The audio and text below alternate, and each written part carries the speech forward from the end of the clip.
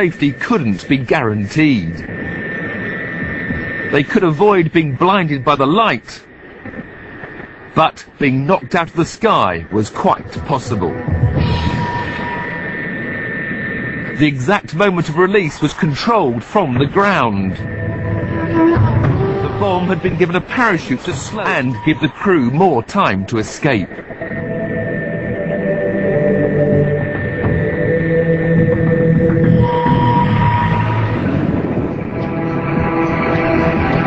They did escape, but only just. Rose right through the cloud layer on rising. It flattened out when the cloud was 40 miles high. The blast wave was measured on its third passage round the world.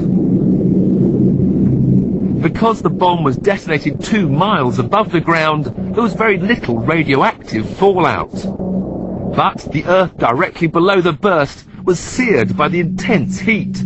Rock had been turned to ash. The bomb was 4 times bigger than anything America has ever exploded. Why something so large? The United States could develop Soviets never mastered that technique very well, and to compensate for that, they really could level a very large area and take out their intended target without having to actually hit the target itself.